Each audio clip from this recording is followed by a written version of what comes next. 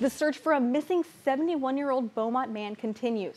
Edward Phillips was last seen October 20th walking around the area of Marie and Waco Street in Pear Orchard neighborhood.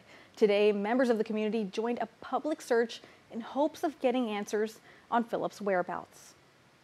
Family friend and search organizer LaDonna Sherwood tells 12 News they spoke with many people today, but have no solid leads as of now.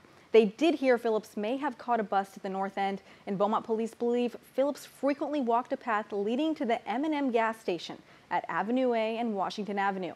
If you or someone have any information, please call Beaumont Police at 409-832-1234.